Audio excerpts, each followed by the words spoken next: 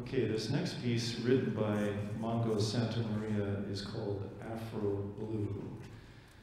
So this is going to match some Afro-Cuban elements, so African elements through Cuba, right? I mean, Cuban music is basically African music in its origins, but Cubans took it and did something else with it. So this has got both of those things going on. That's why we call it Afro-Cuban. Most of what we refer to when we say Latin music is Cuban-based music and therefore African music in its origins. So the rhythms can be traced back basically to West Africa.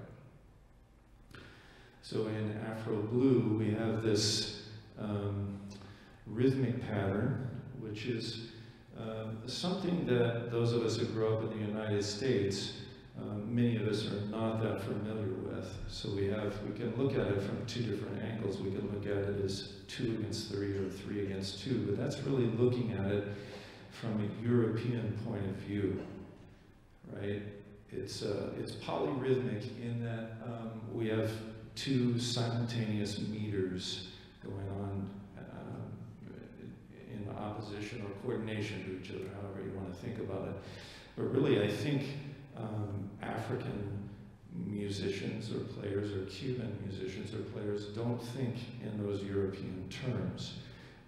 They don't grow up with that as a part of their language. They just have the sound. And so I think really with respect to what goes on rhythmically in that music or this music has more to do with longer phrases.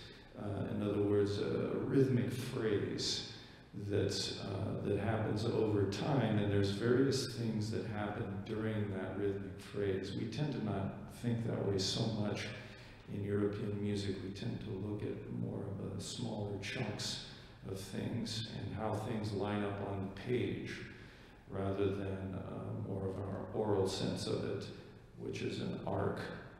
So this can be challenging for those of us that grow up in the United States, and most of what we hear is in 4/4 and duple meter with a lot of downbeat type of stuff.